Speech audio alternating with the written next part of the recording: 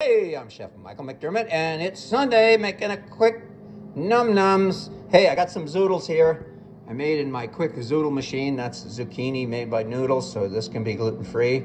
Also, I looked in the fridge and see what I had in there. I had some Kalamata olives, some oven-dried tomatoes, and a little bit of oven-dried onions and peppers. So I'm going to put that in to flavor the zoodles. I'm going to do these zoodles in the air fryer, and I'll show you how they come out. Also, I've got the salmon already done. I'm keeping it warm because the zoodles are only going to take about 4 minutes.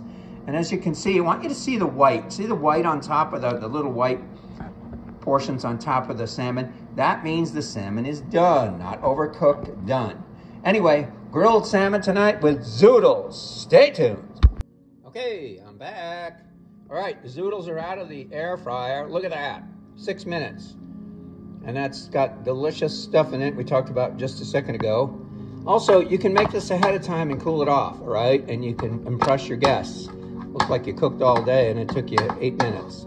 This whole meal took me about 8 minutes. Cost about $4. Okay, so now what we're gonna do is put some of these zoodles on the plate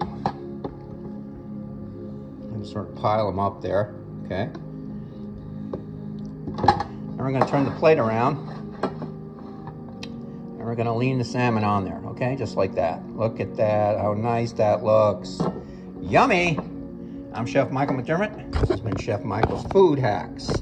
Stay tuned for the next Chef Michael's Food Hacks.